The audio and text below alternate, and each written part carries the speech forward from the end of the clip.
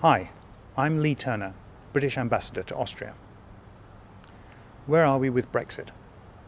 Well, the Withdrawal Agreement Bill is working its way through Parliament in London. Once confirmed in the UK, it has to be agreed by the European Parliament. The UK will then leave the European Union with a deal on the 31st of January at 11 p.m. UK time. At this point, we will enter a transition period or implementation period until the 31st of December 2020.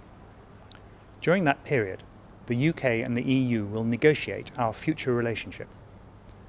You may still hear talk about a possible no deal during this time, but this refers to our future relationship in areas such as trade and not to your right to live in Austria. So what does this mean for UK nationals living in Austria now, and what action do you have to take?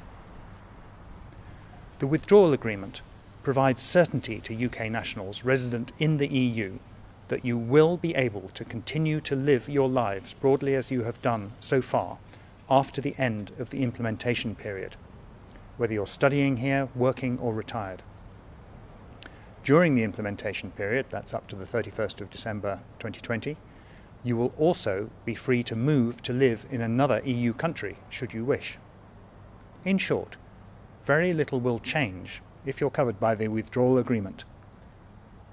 But you will, after the 31st of January, need to do some form of registration with the Austrian authorities to exercise your right to continue to live in Austria. We are waiting for confirmation from the Austrian authorities on the exact registration process you will need to follow. But the withdrawal agreement states that those arrangements will be transparent, smooth and streamlined. In the meantime, do ensure that you are correctly registered in Austria. As before, this will usually mean having your Meldezettel and Anmeldebescheinigung in order. So, to be clear, you do not need to do anything before the 31st of January, other than ensure that you are correctly registered according to current rules.